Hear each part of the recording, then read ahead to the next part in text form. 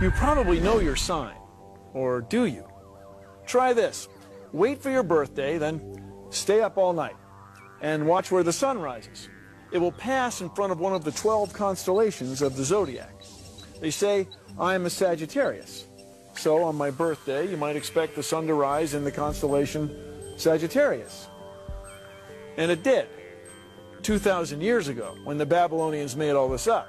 It doesn't now. But it doesn't. In the last 2,000 years, the Earth has wobbled like a top.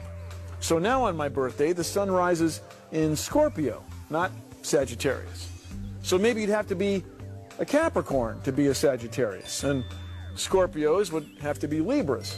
See, astrologers are off one full sign. In 2,000 more years, they'll be off 2 signs. But they don't seem to care. So, in these reflective moments, I ask myself, am I a fun-loving Sagittarius or John C.